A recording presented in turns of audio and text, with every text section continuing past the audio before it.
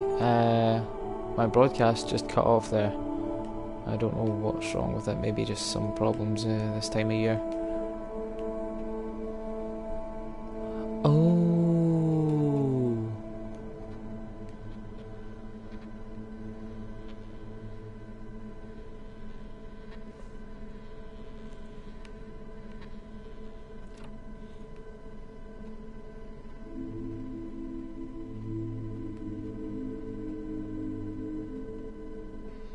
Aha!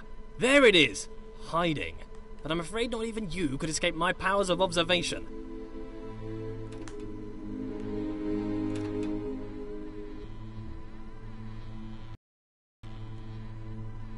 Crazy ass game.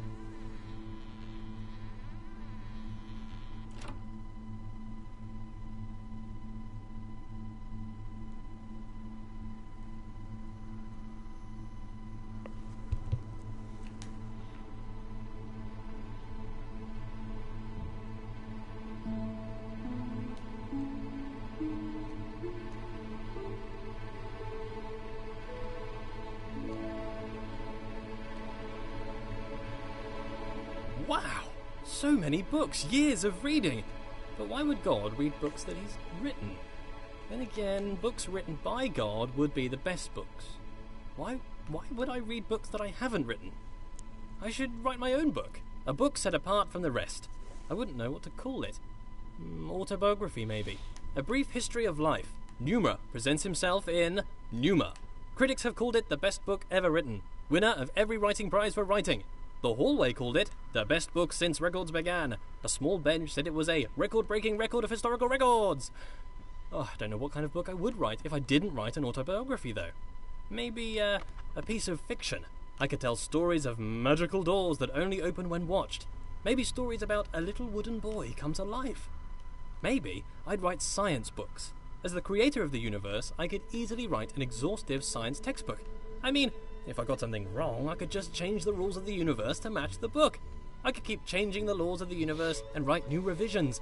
I could write every book on the face of the universe.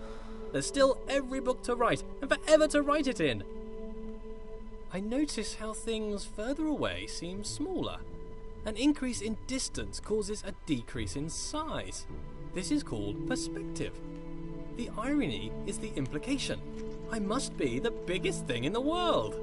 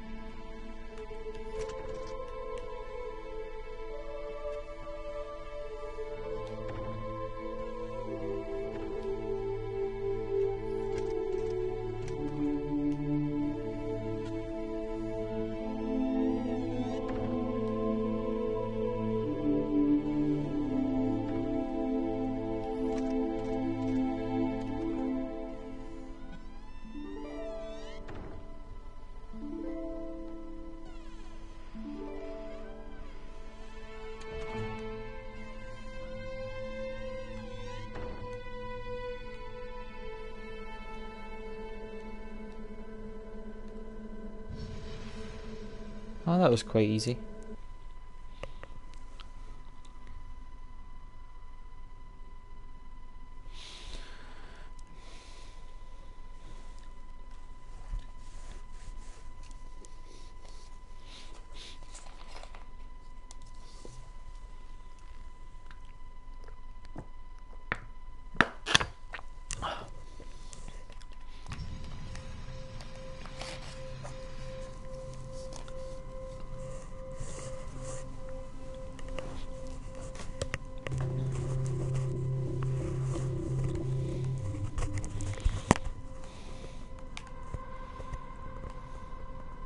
Where did all this marble come from?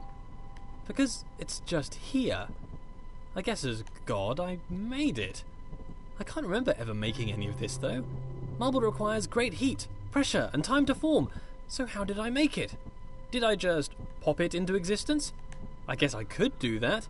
Or did I have it in another universe cooking for a couple of million years? Both are reasonable. Maybe both. Changing it up. I need to work on my memory. Look at this! The world bends to my will. More evidence of my deity. The immense power of my mind. Bow before my ample brow, for I can move things with just a glance. Fear my gaze, lest I move you around.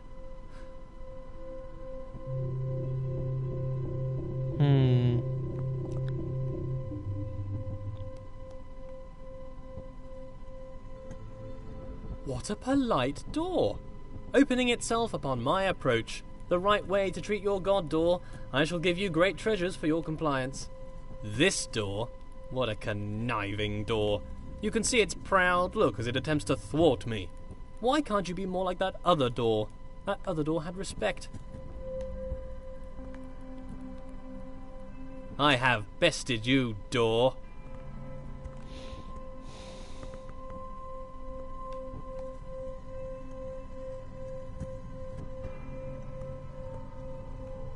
Are you not moved? Rotate about me, bridge. Bow to my rotational power. I wonder if this is normal. Moving things with your mind. It must be. I am normal. That cannot be contested. Normal is the norm, and as the only thing, I must be normal.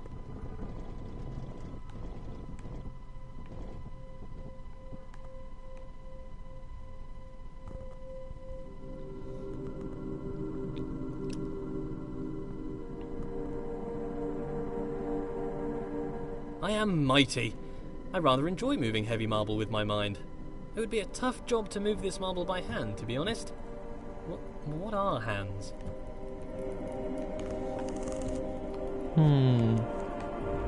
I can move bridges with my mind. I wonder if I could move them to laughter or tears. They seem to be quite emotionally dead.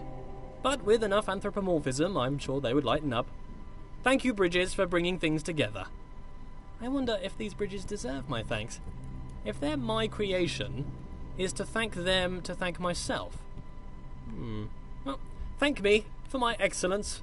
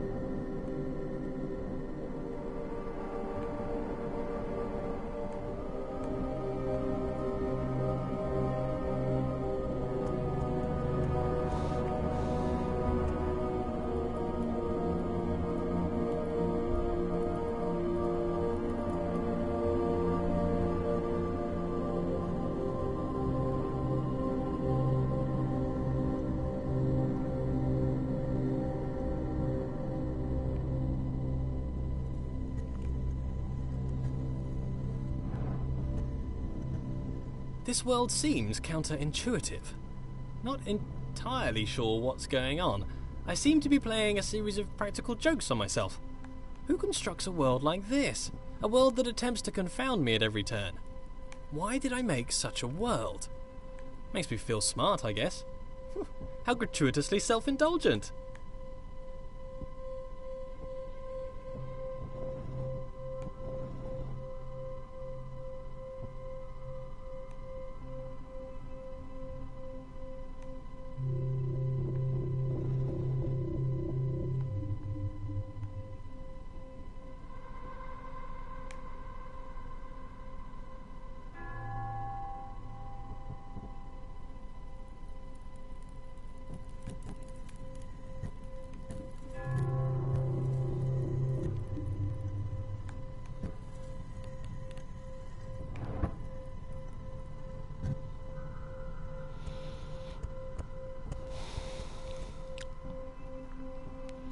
This game so far isn't seeming like everything I thought it would be. I thought it would be more like Myst.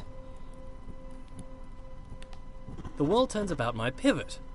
Is it that the world turns around me, or that I turn around the world? If it's just matrix multiplication, then the question is redundant, I'm sure.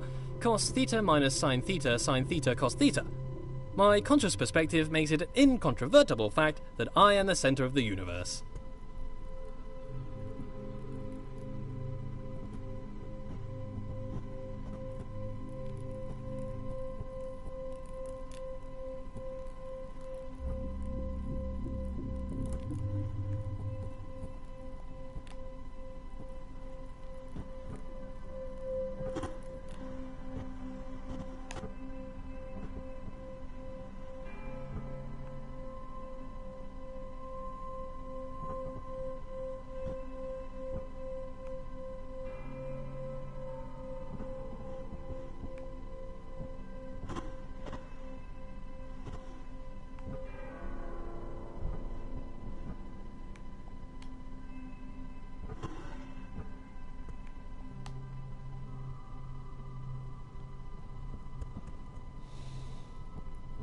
As a god, I can turn any situation to my advantage. The rules of the universe are mine to write, though they are rather conventional at the moment.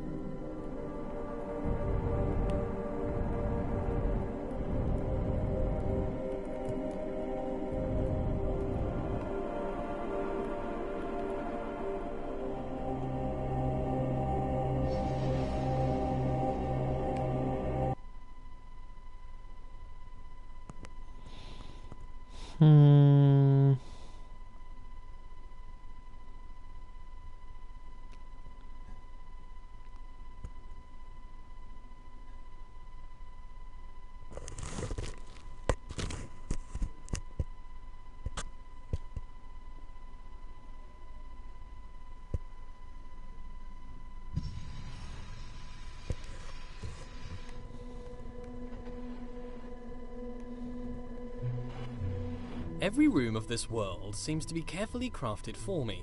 A hidden hand woven through the fabric of the universe. A fingerprint everywhere. A different hidden hand guiding my footsteps. The laws unfold. Their origins a mystery. But why a mystery? Gods should know all things.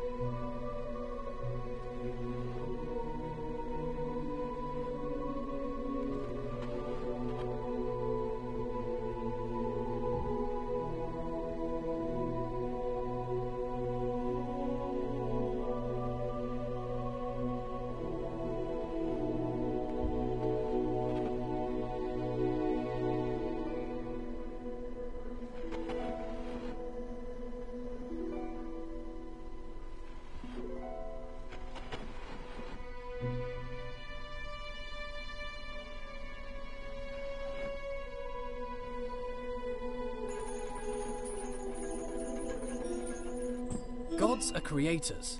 I must have created this world. If not, why would the world have the appearance of craft? Perhaps as I speak, a subconscious part of me is busy making the next room. It is my world, after all. I must be working hard right now to build the next room, or perhaps my mind creates this appearance of order out of the noise.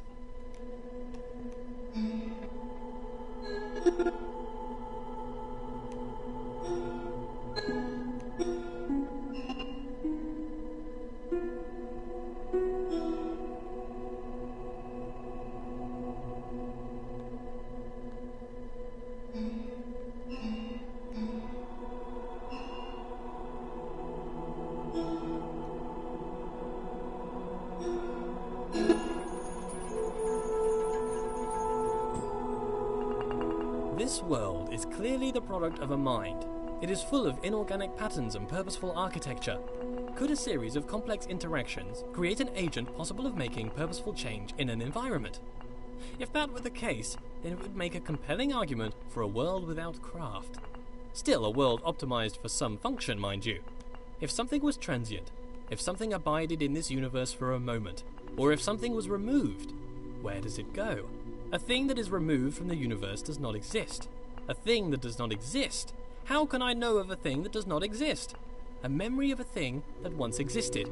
I need a principle to avoid this contradiction, this cognitive dissonance in my mind. How can I know of a thing that does not exist? What is this pervasive delusion? Things must exist forever. How are these things created? Before creation, they did not exist. Tense. Time. Time! The world has time. The world is not always the same. Aha!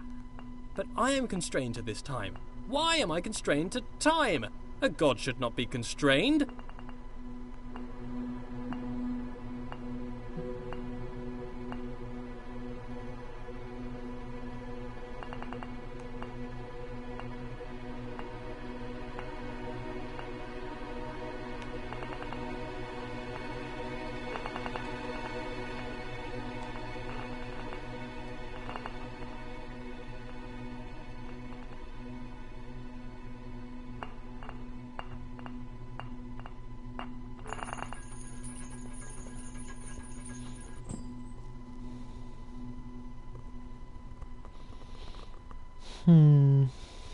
Here's a question for me. If I was to study the corner of a board game, could I infer the rules of the game?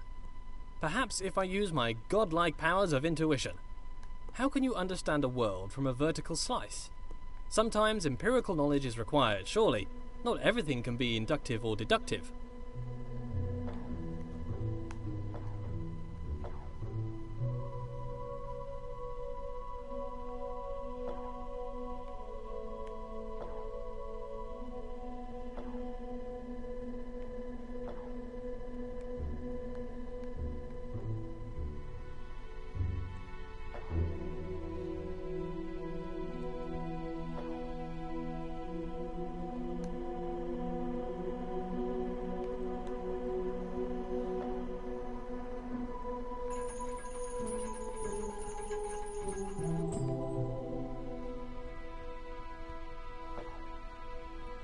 If the world is made for me, for what purpose? Is it a test? Is it to be enjoyed? Is it to bring acclaim to its creator?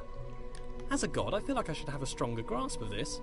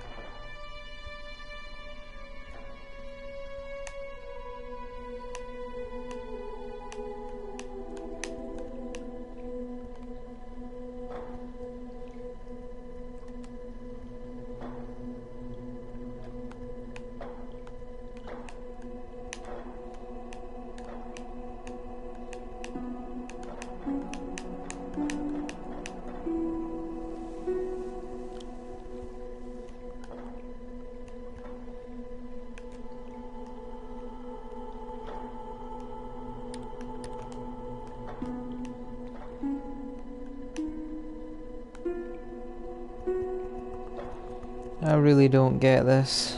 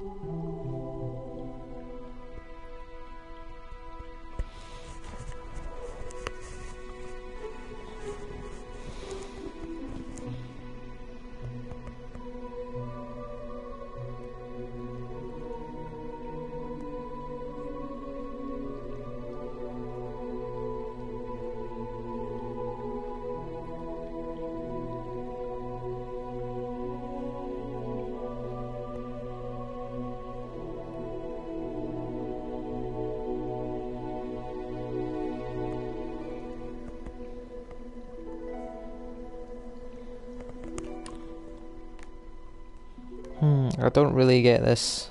I'm just gonna call it a night. I'm gonna play some Destiny or something.